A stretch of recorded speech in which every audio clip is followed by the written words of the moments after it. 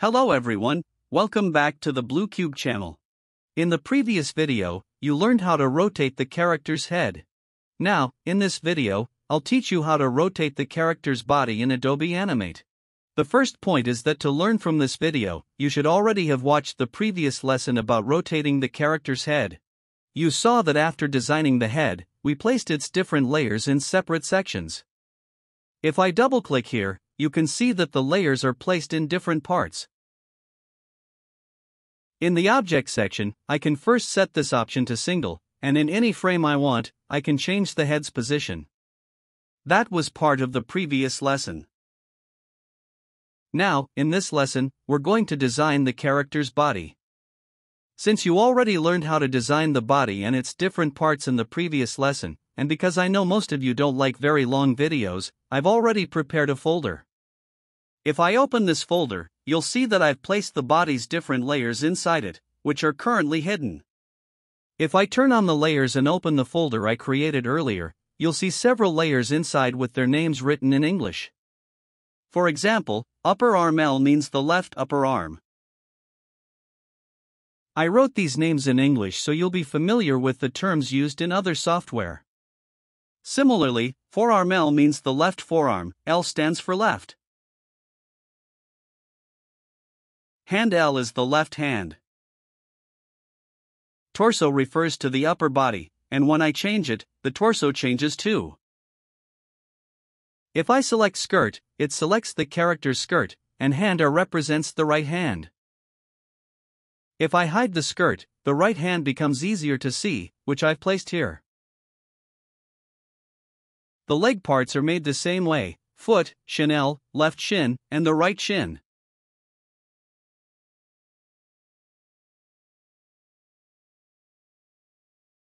The right arm and hand are marked with the letter R, for right. Since the right arm is positioned behind the body, its layers are also placed below the body layers. Torso is here, and the right arm layers that go behind the body are placed beneath it. So always pay attention to the order of layers. You can even write these names in your own language, it won't make a difference. Now let's go to the layer we created in the previous lesson for the head. What you now see added to it is the character's neck. If I double-click the head, we see its parts inside the symbol. If I double-click again, you'll see all the head layers that are inside the symbol. Here, I easily created a new layer and placed the neck in it. So the neck must be included inside the head layer. Now I go back to the head section. At first, we were in the main scene where the head was created. When we double-click the head, we enter the head symbol. This section was already created, and later I'll explain how it works. Each time we double-clicked the head, we went into its layers. It might feel a little confusing, but with enough practice you'll get used to it. Now if I place this head layer here and zoom in a little, you'll see that the neck is positioned here. We can copy the head as many times as we want. For example, I can right-click, choose Duplicate Layer, create a copy of the head, and place it in different poses, even add rotations. For now, I'll delete this copy. I'll drag the same head layer into the symbol folder. To make sure the neck is between the arms and torso, and not above the hand, I place the neck and head above the torso layer.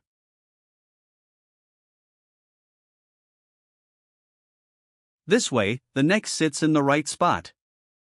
Now I can adjust it, and if I rotate, the head rotates along with it. The rotation center point of the head is also at the neck, so I place it here to make sure rotation happens correctly.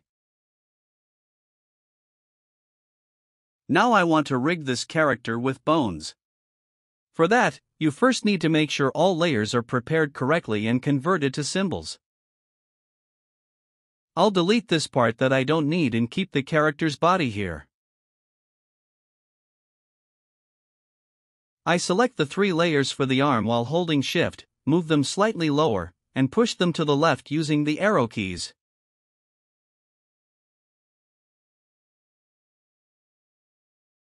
I also move the body slightly, adjust the skirt, and do the same for the head. It's better if everything is separated. I send this back arm further behind and place it here. The skirt stays here in a suitable position. Now that the parts are separated, I select the bone tool. If you don't see it here, you can find it in the toolbar. After selecting the bone tool, make sure you correctly set the anchor point for each part of the body. For example, I place the skirt's pivot point here so that it rotates from this spot. I set the torso's pivot point here. If I zoom in, I can move it precisely. I leave it here for now. I place the head's pivot at the neck area so it rotates properly. For the arm, the pivot should be here, so it rotates from the shoulder. For the forearm and hand, you can see the pivots set in the right places. I already explained these steps when we studied character rigging. Now I use the bone tool and link from torso to arm, forearm, and hand, creating the skeleton.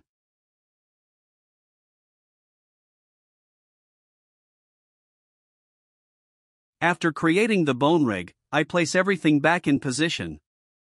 Using the free transform tool, I select the torso, move it here, and fine-tune it with the arrow keys. I do the same with the skirt, adjusting its place. For the leg, I select it, use free transform to move it here, so it can rotate from the ankle.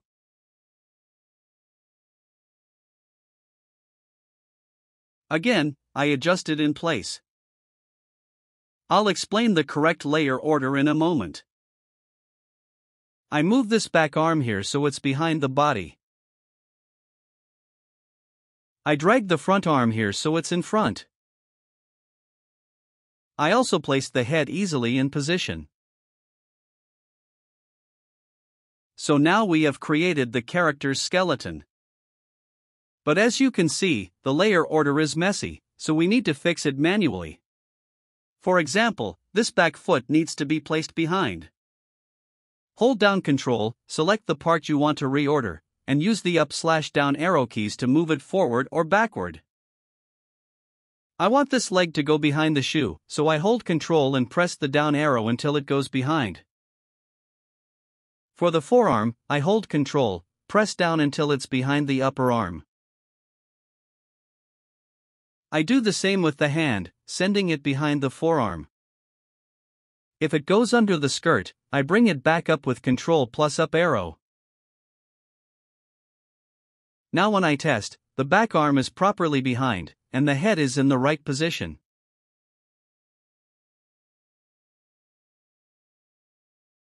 If I select the character with the selection tool and rotate, you see the arm rotates smoothly, or the head, or even the torso, or legs.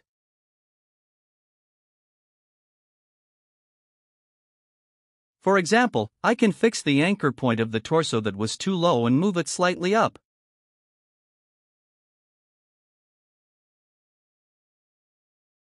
Zooming in helps.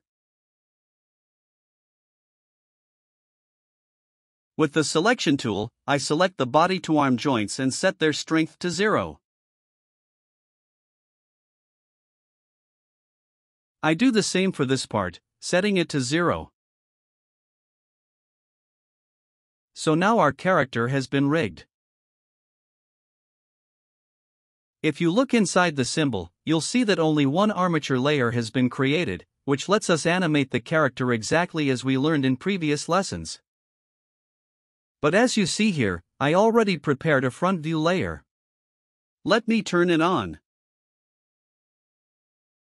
In this folder, I created the front view earlier in the same way I just showed you. Now I can view and move the character from the front as well. At this point, I can take the character out of the folder, delete the folders I don't need, and arrange things at the top.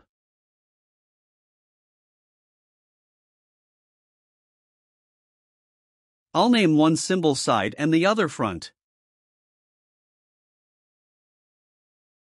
Now let me show you how to rotate the character in animation. From the window menu, I go to Workspace and choose Reset. The panel resets because I need to show you this clearly. Now we have both side and front. I select the whole character, hold Shift, drag it here, and align it with the arrow keys.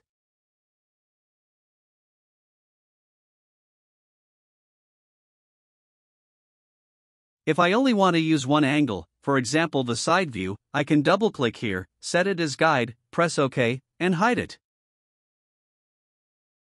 That way, the front view won't appear in the render. Back in the main scene, I can also set the initial sketch as a guide so it doesn't render. If I double-click the head symbol and press Ctrl+Enter, you'll see only one view. So in this case, we can work with a single angle. But sometimes in animation, we want to switch between two angles. To do that, I first switch the character back from guide to normal mode so it's visible. I want the character to stay in side view until frame 40, and then from frame 40 onward, appear in the front view. So, I go to frame 40 in the side layer and press Insert Frame. Now I have 40 frames. Then, in the front layer, I click once and then again, and a white square appears next to it. I drag it to frame 41. So we have frame 40 and frame 41. Make sure to turn it on so it shows in the scene. So, notice that our character stays still here, and from frame 40 onward its direction changes. Now, for this character I'm going to create about 40 frames and then click Insert Frame. Make sure when you select the front view in the Properties panel, you set the keyframe option to Object and Single Frame. That way, the head stays consistent. And as you can see, the character rotates smoothly.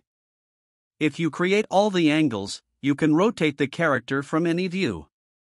Even in this case, you can rotate just the head.